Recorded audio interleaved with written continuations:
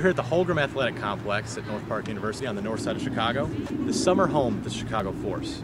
Now, the Chicago Force is unlike any other football team you or I have ever really heard of. It's women. So we came down here today to see just what the heck they're all about. 1, 2, 3, 4! Now, apparently, all the rules are the same as the NFL and college and high school for men to play, except for the fact it's women.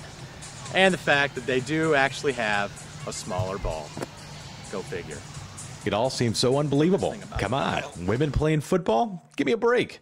So I spoke with General Manager and Safety Linda Bechet to get a better idea as to what makes these women want to put down the iron and pick up the football. Women playing football. So tell me a little bit about it. Really, I mean, it's football. It's football, and when helmets come off, you realize it's women. Yeah. Same rules.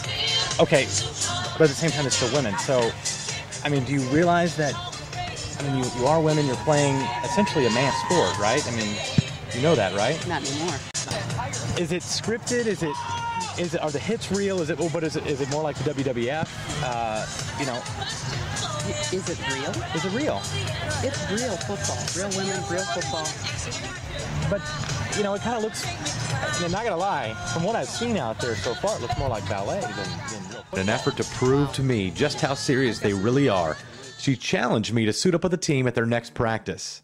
A challenge I happily accepted. You're really kind of sure about this? You think this is a good idea? It's a great idea. What could go wrong?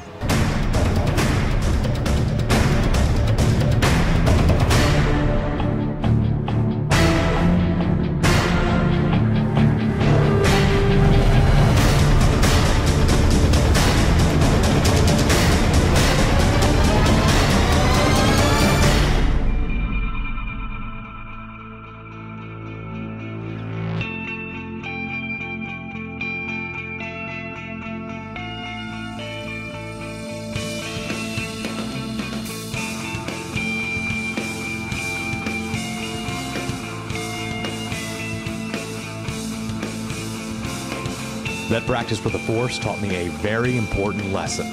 Women can play football. And this team, the Force, well, they are the real deal. And they scare the shit out of me. For NBC5, I'm Justin Allen.